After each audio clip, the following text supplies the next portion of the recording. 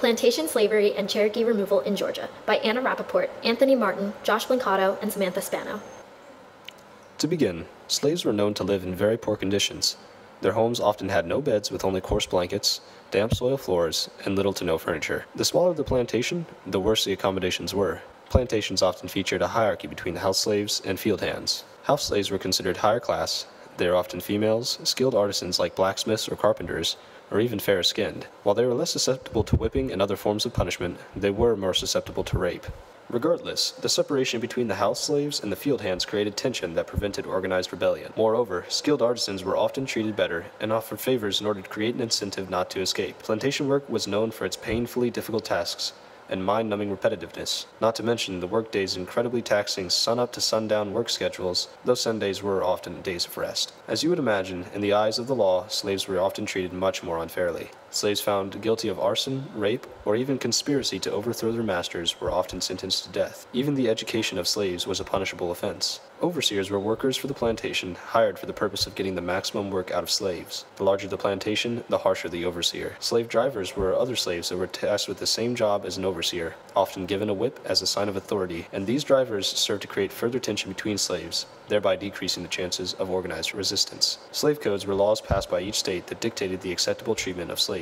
The usage of gang labor served to further divide slaves as groups were separated from each other and tasked with different jobs. This simultaneously increased labor efficiency and decreased slaves' ability to organize. In Georgia and other southern plantations, slaves of different skill sets were hired in order to accomplish the various tasks on the plantation.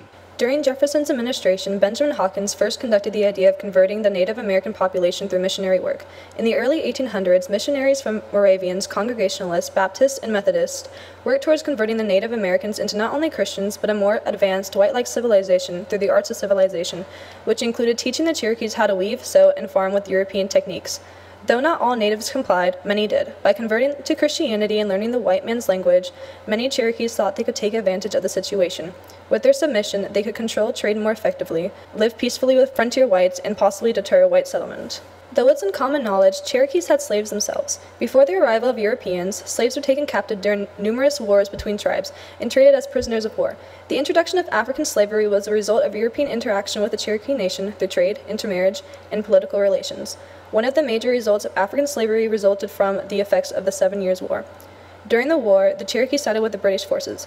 As a result of American victory, the Cherokees were left economically and politically weak and seeked a source of power. During the late 1700s, after the 7 Years' War, Cherokee elites began the practice of owning slaves as a result of their economical and political devastation. Throughout time, the European practice of Indian slavery and indentured servitude shifted to African slavery. When colonists abandoned Indian slave trade and demanded black slaves instead, Indians became hunters and traders for Africans.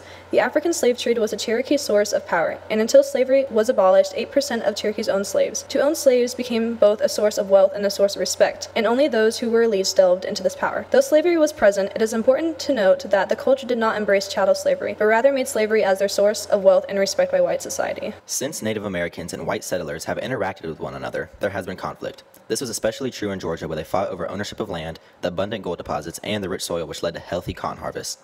These tensions increased with the election of President Andrew Jackson in 1828. His first priority was the immediate removal of all Eastern tribes. His plan was put into action in 1830 when Congress passed the Indian Removal Act, which allowed for removal treaties. Following this act came a clash between states' rights and federal imperatives. White Americans and Native Americans fought over treaties, land ownership, and the meaning of sovereignty, as many of the tribes have been declared as sovereign nations. Ultimately, all of the Native Americans were forced to relocate. This was costly for the government and for the natives as well. Expenses for relocation were astronomical. Meanwhile, thousands suffered and died while they traveled west. All of this led to distrust of the government by the American people. As we all know, the Trail of Tears was a forced relocation of Native American tribes to reservations in the Midwest, what we now call Oklahoma. Natives from all over the country were forced to leave their homeland and make the treacherous journey. The Georgia Cherokees were relocated between the years of 1838 and 1839, and it is estimated that between 4,000 and 5,000 Cherokees died on the trail. What was recognized as the Hold House in Cherokee Rose is actually known as the Van House. This plantation house's construction was completed in 1804 and originally belonged to Chief James Van. Van was noted to be a short-tempered alcoholic who harshly disciplined his slaves. Just 5 years after his house was built, Chief Van was murdered. The Van House was inherited by his son, Joseph Van. The Indian Removal Act forced Rich Joe to relocate with his approximately 110 slaves. Similar to the diary that is discovered in Cherokee Rose, the Spring Place diaries provided a first-hand recount of the events which occurred at the Van plantation. These diary entries were written by Moravian missionaries who had frequent interactions with the slaves. It is noted that the slaves were given freedom to choose their religious/spiritual identities. While many practiced native rituals, many were also noted to attend church weekly with the missionaries. Margaret Ann Van, wife of Chief Van, was noted for having unusually cordial relationships with the slaves of the plantation. Exemplifying these relationships was Peggy's allowance of the baptism of a slave's child in her home. Today, the Van House is a historic site in Georgia and is open to the public for tours. Okay, let's discuss.